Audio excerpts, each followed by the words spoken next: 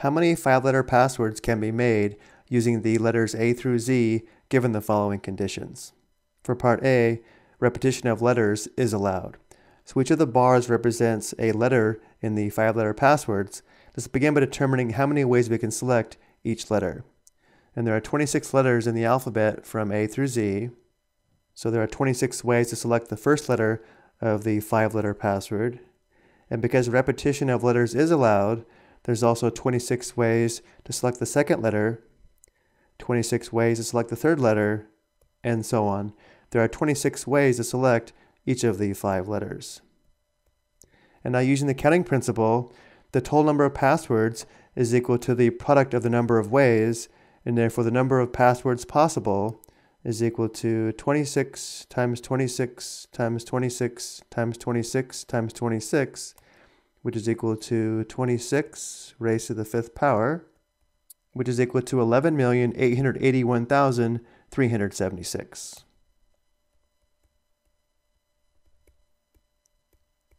There are 11,881,376 passwords possible when repetition of letters is allowed. For part B, repetition of letters is not allowed.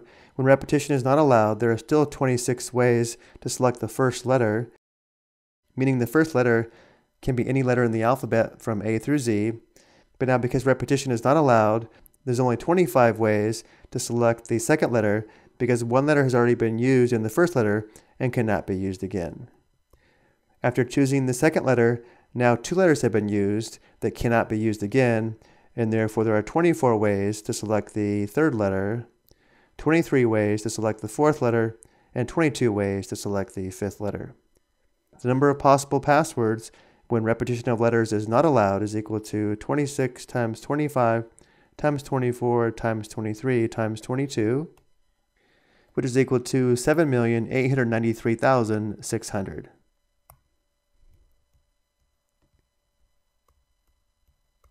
So there are 7,893,600 passwords possible when the repetition of letters is not allowed. Before we go though, let's take a look at part B again using what's called a permutation. A permutation is an arrangement when order matters. A permutation is an ordered list with no repetition. In contrast, a combination is an arrangement when order does not matter. A combination is for grouping with no repetition. So because we can think of the 5-letter passwords as an ordered list with no repetition using the 26 letters from the alphabet, we can also solve part B using a permutation. And we say the number of permutations of n things taken r at a time is equal to n permute r, which is equal to n factorial divided by the quantity n minus r factorial. Let's work this out on the next slide. So again, another way to determine part B would be to permute the 26 letters 5 at a time, which is 26 permute 5, written using this notation, or we can also write 26 permute 5 using this notation. Either way, notice how n, the number of items, is equal to 26, and r, the number of items we're permuting, is equal to 5. So applying the permutation formula, we have 26 factorial divided by the quantity 26 minus 5 factorial, which gives us 26 factorial divided by 21 factorial. Let's evaluate this by hand by expanding 26 factorial. 26 factorial is equal to 26 times 25 times 24 times 23 times 22. The remaining factors would be 21 factorial, so we'll stop here because we have a 21 factorial in the denominator, and 21 factorial divided by 21 factorial simplifies to 1.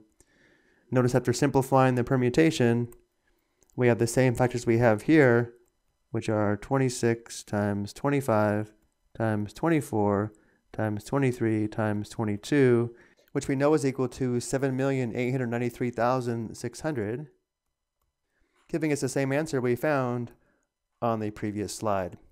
But I also want to show how you can evaluate a permutation quickly on the T84. On the T84, we first enter n, which is 26, and then we press Math, right arrow to the probability menu, which is PROB. The permutation is option 2, so we press 2, and then we enter R, which is 5, enter, and of course we get the same value of 7,893,600. I hope you found this helpful.